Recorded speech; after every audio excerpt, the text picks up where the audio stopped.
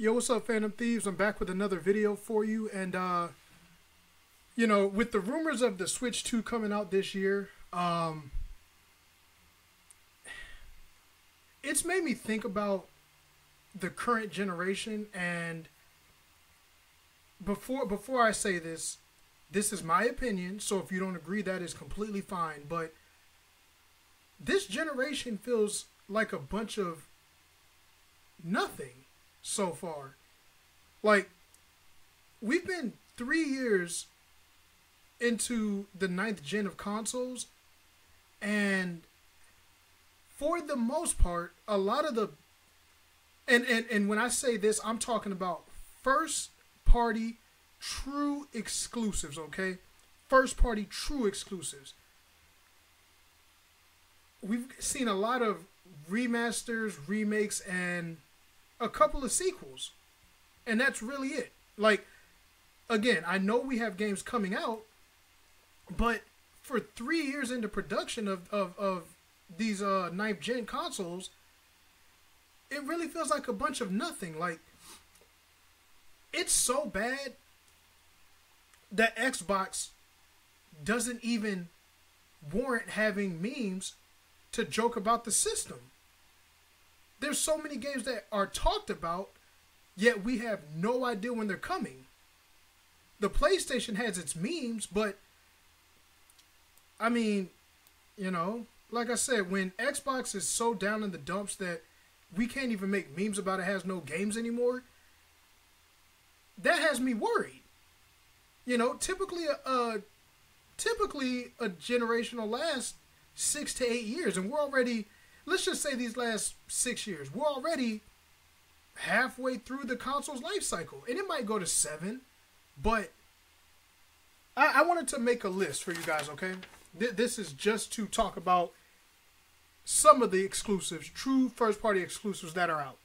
On Xbox, we have Halo Infinite, Redfall, Starfield, Psychonauts 2, Hi-Fi Rush, Grounded. Couple good games, some of them hit or miss, but, you know, depending on if you like them, you like them.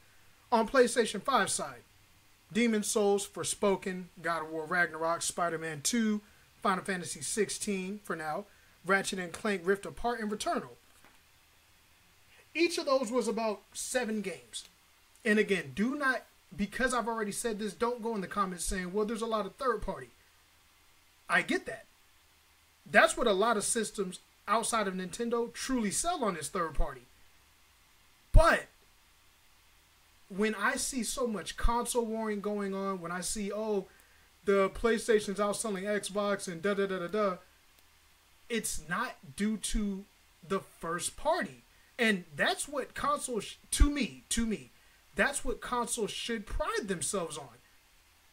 And this generation, and I get it, games are taking a lot longer to make, but with the budget you have, I would think that you'd hire more, you know, more people for your team because you have more money now. But then again, sometimes that doesn't necessarily make the case, because look at how Ghost of Tsushima did, and they didn't have a super large team. But, you know, these consoles have been out for 3 years. They have great third-party support, but the first party just seems so lackluster.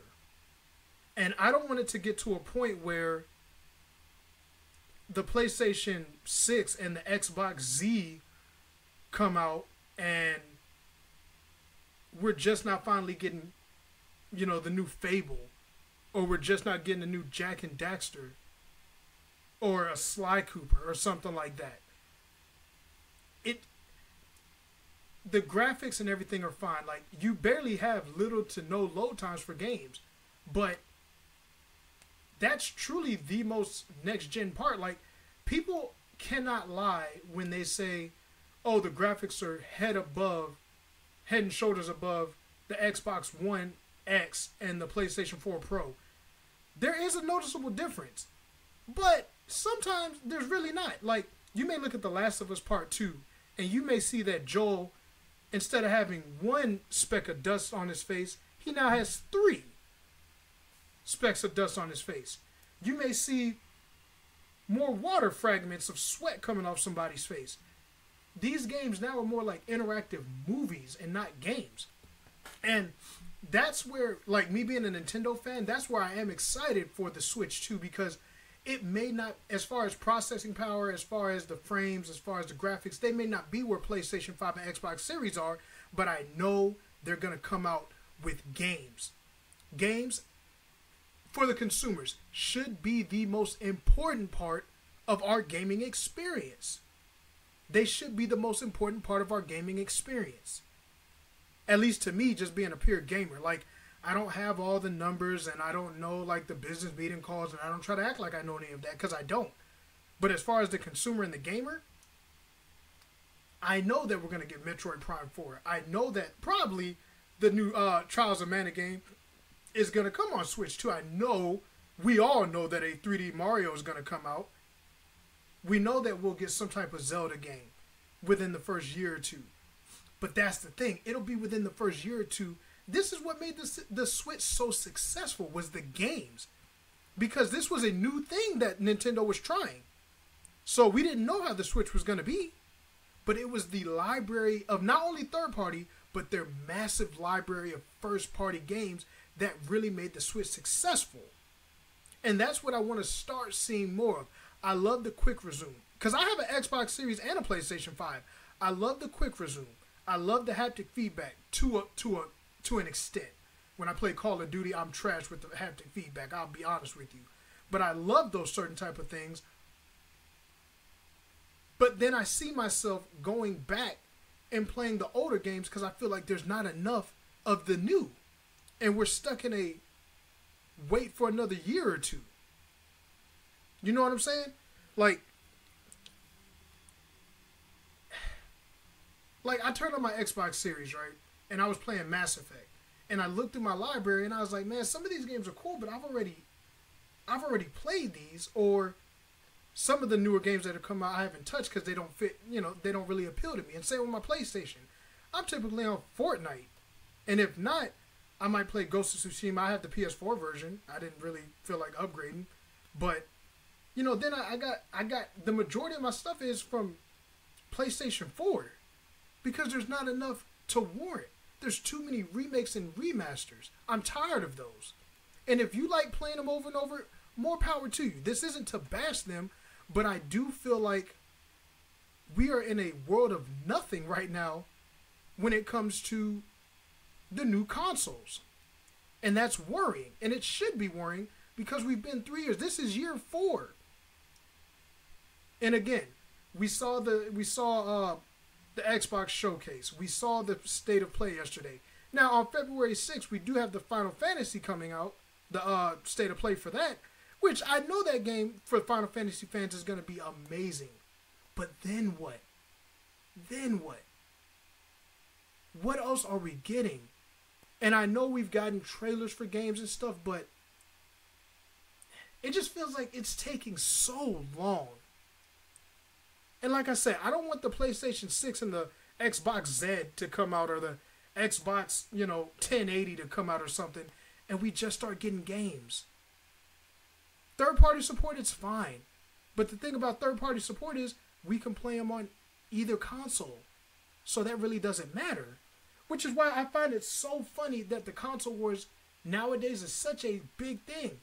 Both consoles right now don't have a super plethora of stuff. And I get it's only year 3, but what I find funny is I don't hear enough people talking about the fact that we don't have more.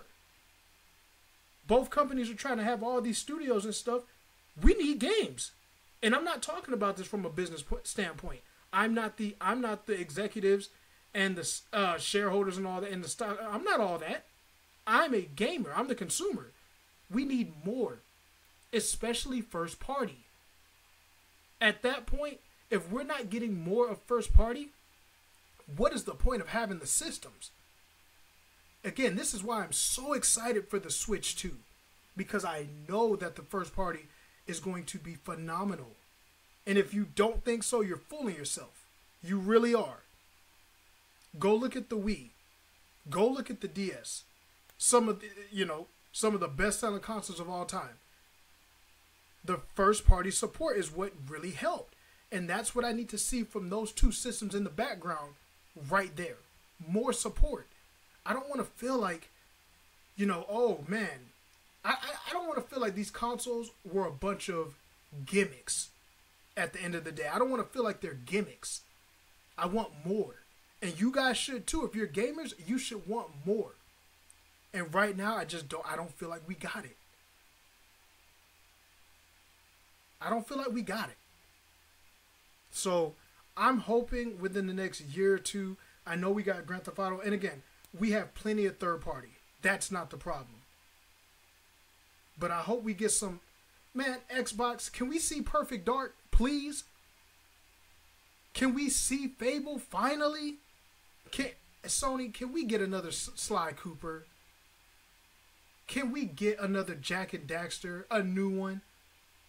I think people would buy those. Look at how Ratchet and Clank did. You mean to tell me if you brought some of those old IPs back that have been dormant for a while? Look at Prince of Persia. Sure, it's only sold, I think they said roughly 300,000 copies, but nobody was talking about this Prince of Persia game like that. And then look. I'm just saying. So y'all, look, in the comments, let me know what you guys think of this whole thing.